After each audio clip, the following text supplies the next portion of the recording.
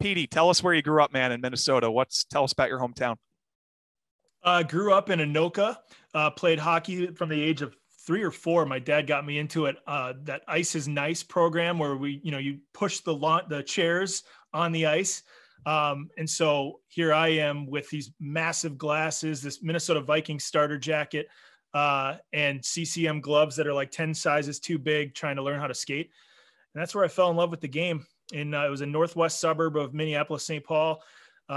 Played hockey all the way up through youth. And, then I graduated from Stillwater High School in Minnesota on the east side of the suburbs.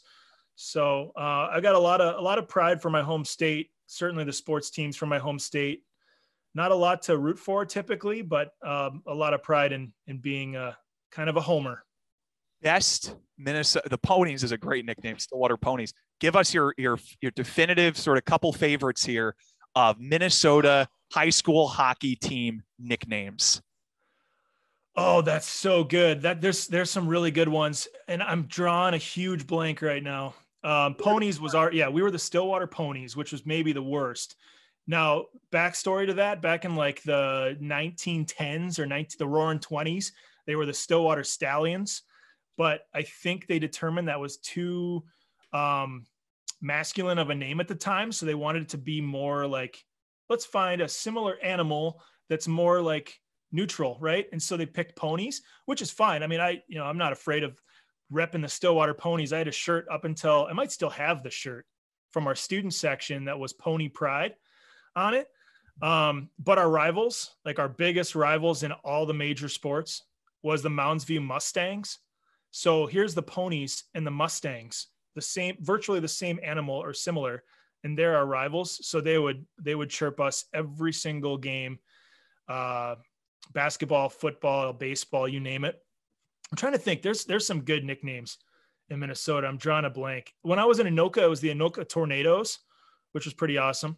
How about Moorhead High School? The Spuds. Oh, yeah. The potatoes. So when I spent 3 years up in Roseau on the Canadian border, my first 3 years out of college. So the first 3 years of broadcasting, high school sports, everything from high school hockey, basketball, baseball, softball, volleyball, football.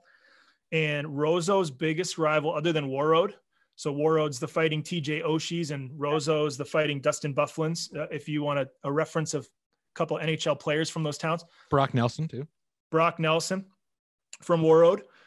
Aaron Ness from Roseau. He played some NHL games in the Capital system. Neil Broughton is a Roseau guy. But Moorhead is like the biggest rival outside of that, like small radius on the Canadian border for Roseau. So they would play Moorhead, the Spuds, in every single section final, it seems like, every year. And it was the big schools in Minnesota. So Roseau is only like, I think it's like 2,000 people in the entire town. But the high school from like K through 12 was like 900 students. But they were in the big division of Minnesota high school hockey because they wanted to be. Like Warroad's in the smaller division. Roseau's like, yeah, let's be in the big division. Well, Moorhead's a huge area, the Fargo-Moorhead area. So Moorhead's a bigger school. And here's this little guy, Roseau, that's always competitive that would play Moorhead in the section finals every year. But that's a good one. Spuds. I don't know if there's a better nickname.